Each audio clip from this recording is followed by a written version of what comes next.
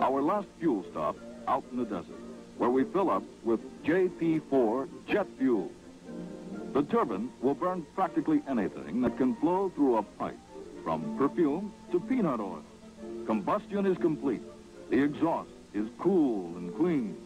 There is no carbon monoxide, no unburned carbon, nothing to make smog. Time and distance are running out.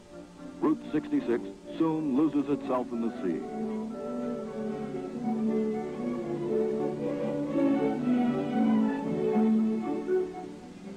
Los Angeles, the city of angels, end of the year, end of the day, end of an important trip for those of us with Chrysler Corporation.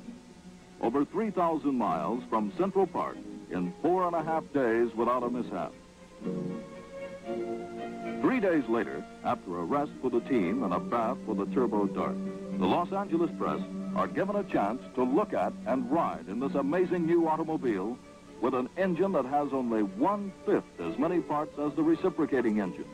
One spark plug, no antifreeze, and never needs an oil change. It starts with ease and performs equally well in all kinds of weather on almost any kind of fuel. Take it away.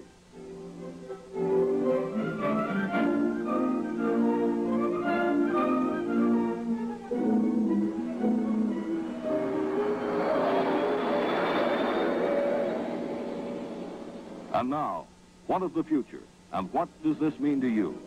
It means simply that Chrysler has licked many of the problems which had previously impeded gas turbine development. The success of the road test proves such an engine to be practical in a passenger car. It has been announced that Chrysler will build a limited number of these cars within the next 18 months for sale to selected motorists for additional testing under all sorts of conditions.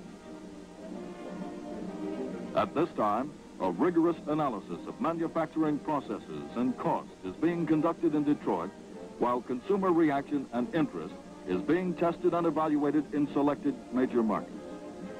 The turbine engine has moved out of the laboratory and onto the highway. Another step forward from the forward-looking Chrysler Corporation.